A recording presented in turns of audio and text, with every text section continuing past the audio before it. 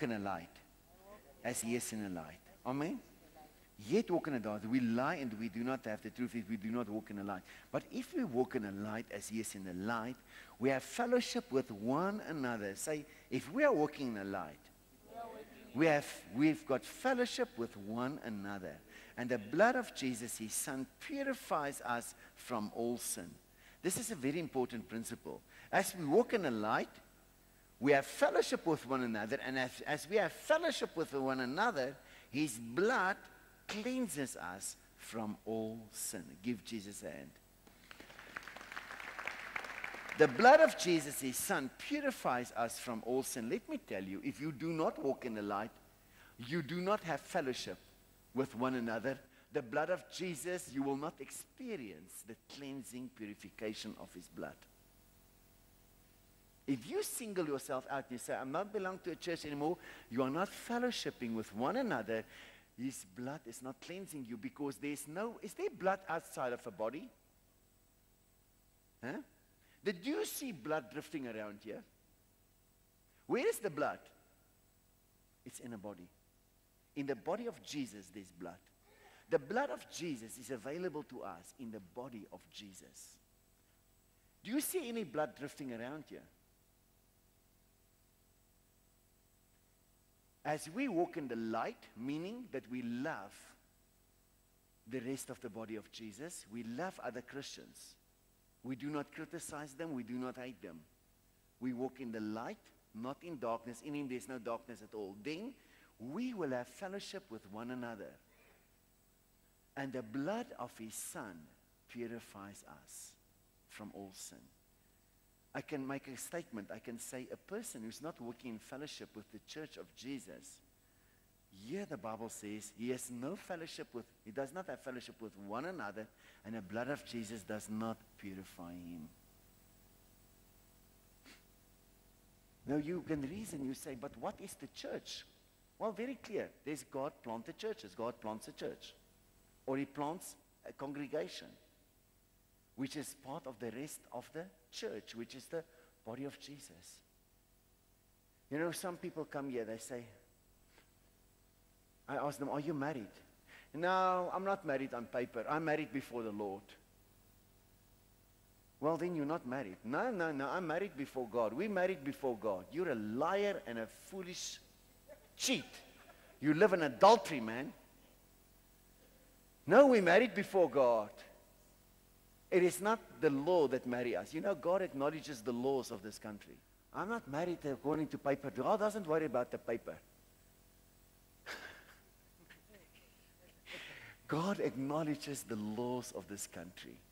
If you don't acknowledge them, God will not acknowledge you. Because he appointed the government and he appointed the laws. Amen? So pay a lobola and get married there, but also do it legally. Amen? According to the law of this country. Amen? Don't take so long to pay off. Amen? Give God a hand. Hallelujah. Hallelujah. Hallelujah. Amen?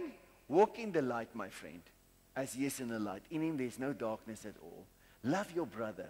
As you, now the same here, that's what I want to say. The same, that people got that attitude. No, brother, we don't belong to a church, you know. The church of Jesus is not, we don't belong to a specific church, you know. They got that attitude. It's just as the people say, no, we're not married legally, but we're married before God. Say to the guy next to you, don't talk nonsense. Hallelujah.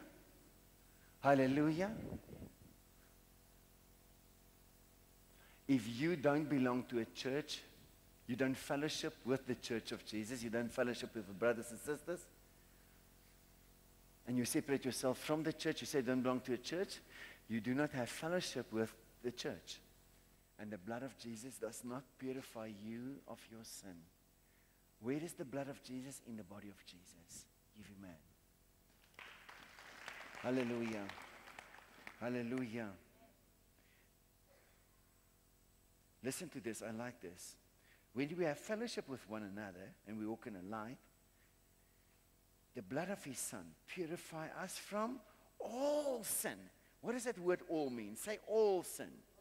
Say all sin.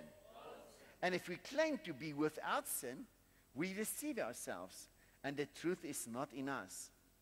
If we confess our sins, say repentance is necessary. Confession, after you repented, you turned around and live another life, you need to confess your sin as you go on in the Lord, in Jesus' name. Amen?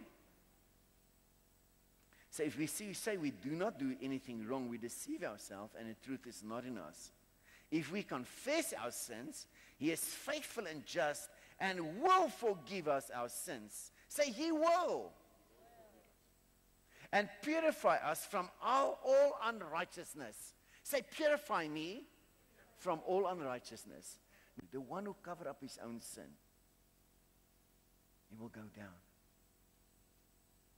All victory starts with honesty.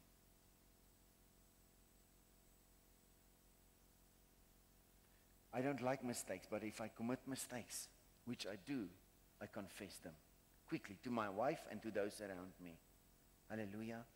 My dear children, I write this to you so that you will not sin. Say, this is God's will. But if anyone does sin, we have one who speaks to the Father in our defense, Jesus Christ, the righteous one. He is the atoning sacrifice for our sins. Say, atoning sacrifice for our sins. And not only for ours, but also for the sins of the whole world, if they will accept Him. Say, if they only accept Him. We know that we have come to know Him. Listen, when do you know that you have come? I like this one very much. Oh, Jesus.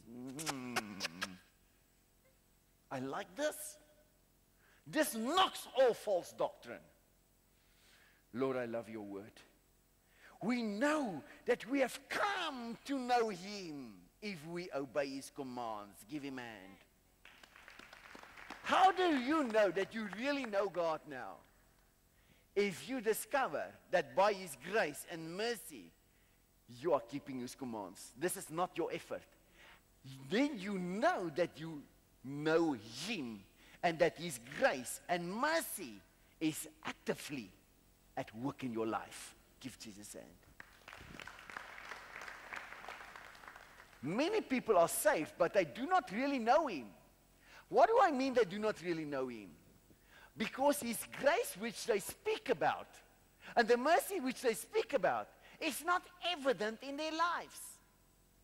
That means they are saved, but they do not know Him. By this we know that we have come to know Him if we keep His commandments. This is a sign that we have come to know Him. Now, many people, you don't think with your mind. Think in the Spirit. Say, Lord, give me your Spirit. The Spirit of understanding. By keeping His commandments is a sign that His grace and His mercy is actively at work in my life. When you do not keep His commandments, that is a sign, sad to say, that His grace and mercy is not evident in your life. Although it is available to you, it is not actively and evident in your life. I love you, Jesus. I love your Spirit. I love your word. I love your ways. I love you, Jesus. I love your Spirit. I love your word. I love your ways.